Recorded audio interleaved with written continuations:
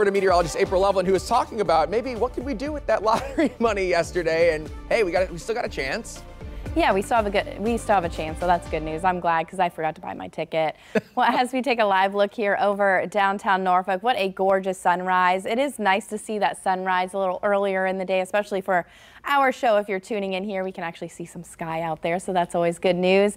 Now, we are tracking a few more spring days out there. We're going to be climbing to near 80 today and Monday. Your election day forecast, it's going to be dry, but it's going to be windy, and it's also going to be on the cool side as you head to the polls. But at least, you know, you can just kind of layer up. We don't have to worry about bringing that umbrella. Our next storm system, well, we are tracking something that could bring us some rain on Friday into Saturday. So we'll look at that in just a second. Our temperature trend here, normal high is 65 degrees. We'll be up into the upper 70s today, and I do think a lot of us could actually hit that 80-degree mark once again. Mid to upper 70s on Monday to kick off the work week, down to near 60 on Tuesday. So there's that huge temperature drop as we head into election day. We'll see the low 60s on Wednesday, and then we'll start that warm up again as we head into Thursday with that high of 70.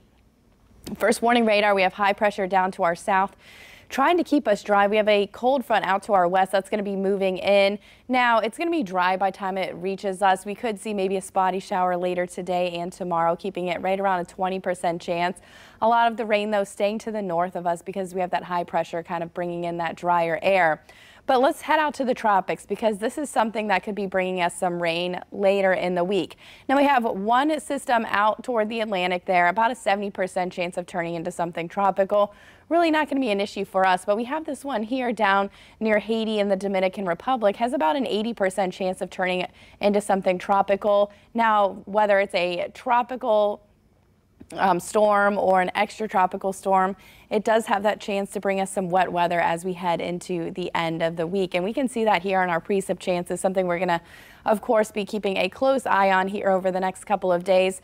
20% chance for that rain on Monday, nothing for Tuesday, 10% chance on Wednesday, 20 for Thursday, and then up to a 50-50 shot on Friday, and that's going to be thanks to that system that's developing there in the tropics.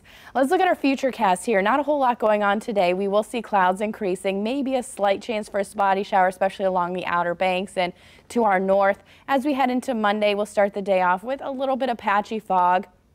We'll continue to see a mixture of sun and clouds throughout the day, and then a spotty shower will be possible once again. Again, just keeping it to that slight 20% chance. So building clouds today, but look at those temperatures. 79 degrees, 77 with a spotty shower on Monday, a windy and cool election day, highs only around 60, 63 on Wednesday. And then there's that system that's going to be moving in for Friday and Saturday, giving us about a 50-50 shot for some showers. And if you do have Veterans Day off on Friday, looking a little on the wet side, unfortunately. All right, cool.